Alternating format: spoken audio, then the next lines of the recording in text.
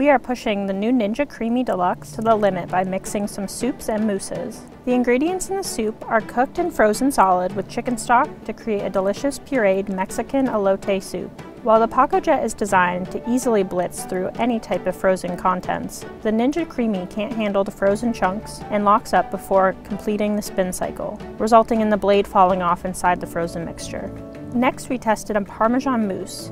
It took the PacoJet one spin to easily and uniformly whip up the Parmesan mixture into a smooth and creamy mousse. The Creami Deluxe took 2 spins to produce a similar mixture, but it was not as smooth and creamy compared to the PacoJet. Even after allowing the mousse to temper, the mousse was still crumbly and not as light and airy as the PacoJet mousse.